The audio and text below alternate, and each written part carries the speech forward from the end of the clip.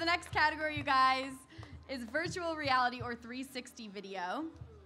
And the nominees are Discovery VR, Five Nights at Freddy's in Real Life by Devin Supertramp, MatPat's Game Lab, National Geographic, and Reggie Watts Live in Virtual Reality. Okay, and the Streamy for VR 360 goes to MatPat's Game Lab. Unfortunately, Matt could not be here, MatPat, but he did send us in a video.